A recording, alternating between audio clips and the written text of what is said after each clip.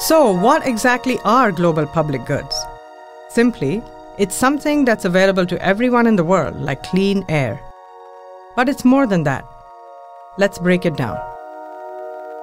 Public goods are defined as commodities and services that are non-excludable.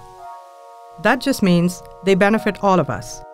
They are also non-rivalrous. They can be used over and over again without running out.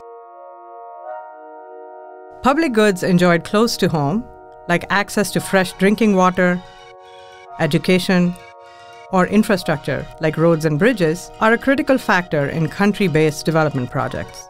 It's equally critical to address challenges that cross international borders.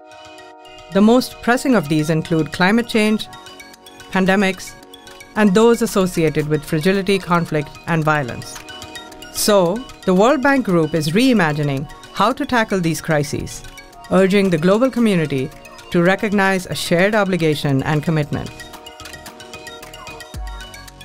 The bank's Climate Action Plan aims to boost, in a big way, projects that help people adapt to the challenges posed by climate change.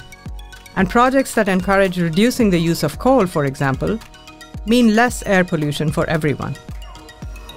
The bank is also injecting a surge of financing into health systems around the world to help people prepare for the next major outbreak, protecting people's health so they can pursue opportunities. As the COVID-19 global pandemic made clear, the world needs international coordination now more than ever. By safeguarding the things that we will all benefit from, the World Bank can play a critical role to help navigate new and ongoing global crises and reshape development for a new era.